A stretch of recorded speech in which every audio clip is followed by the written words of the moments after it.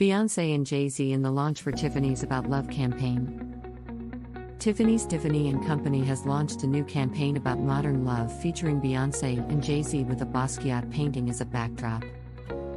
Titled Pi, 1982, the long unseen turquoise painting is meant to recall the luxury retailer's signature shade of blue. Before appearing in the new Tiffany campaign, the painting, which features the artist's recognizable skulls and scrawled text with phrases such as AMORITE, 10 yen and DUNCE, had been owned by two other jewelry moguls, Italian designers Alberto and Stefania Sabbadini. It had been spotted inside their Milan apartment, alongside other works by Andy Warhol, George Condo, Anselm Kiefer, Damien Hirst, Sherman, and René Magritte. Related articles: the family purchased it in 1996 during the Sotheby's London auction for nearly $253,000. According to a report by WWD, the Sabbadinis recently sold it privately to the luxury jewelry brand for an unknown sum. It's really incredible that Tiffany found the only painting that had a reference to Tiffany, says Basquiat collector Larry Warsh, who is familiar with painting from previous museum exhibitions.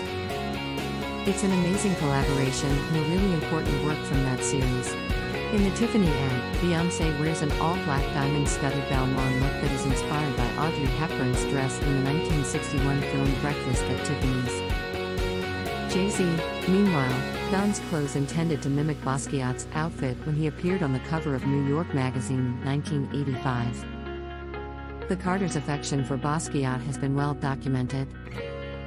The Brooklyn-born rapper purchased the Basquiat painting Mecca, 1982, in 2013 at Sotheby's for $4.2 million. That work depicts a New York landscape with the word Empire scrawled across the top underneath the artist's signature crown. The advertisement is part of a larger Tiffany's campaign exploring modern love.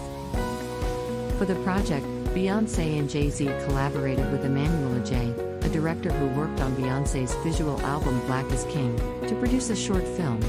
As a brand that had always stood for love, strength and self-expression, we could not think of a more iconic couple that better represents Tiffany's values, said Alexandre Arnault, Executive Vice President of Product and Communications, in a statement.